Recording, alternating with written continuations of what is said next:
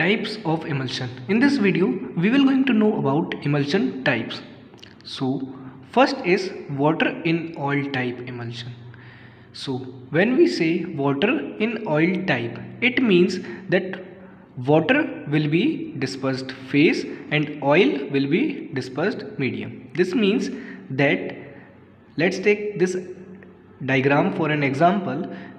All this medium is oil because oil is written afterwards. First is water. So water will be in the form of droplets and it will be scattered in oil.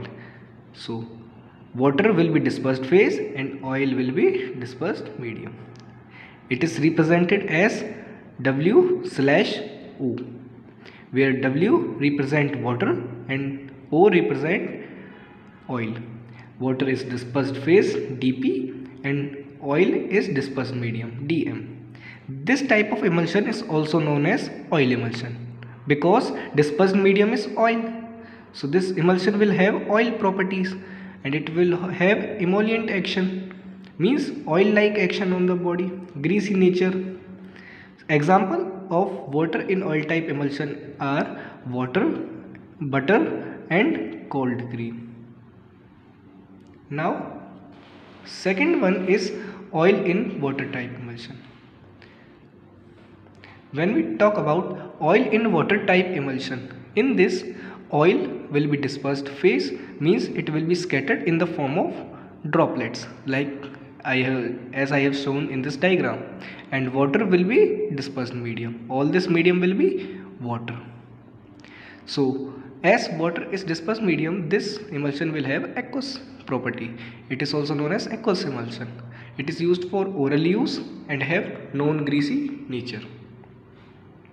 Example of this oil in water type emulsion is liquid paraffin in water. Third one is multiple emulsion. Multiple emulsion forms when we mix oil in water type emulsion in oil or water in oil type emulsion in water. So it is represented as oil in oil or water in oil or water type emulsion.